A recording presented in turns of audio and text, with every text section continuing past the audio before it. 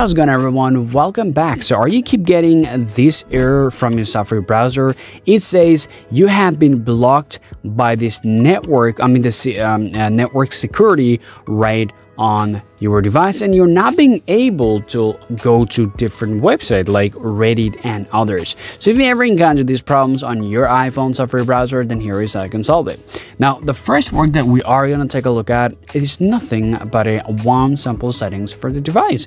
Open up your settings on iPhone, scroll down, and disable the VPN if you are connected with on your iPhone. Right after that, you want to scroll down to the bottom, tap Apps, find out your Safari browser. So let me type that up here.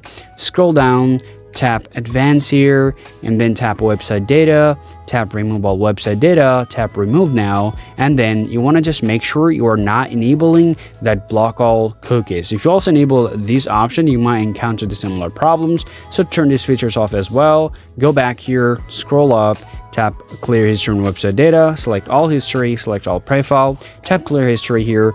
Now get out of here, restart your iPhone, and you're all good to go. I can tell you guys, after following this, your problem is going to be solved for 100% sure. Still have a question? Please do let me know in the comment section, guys. See you all around.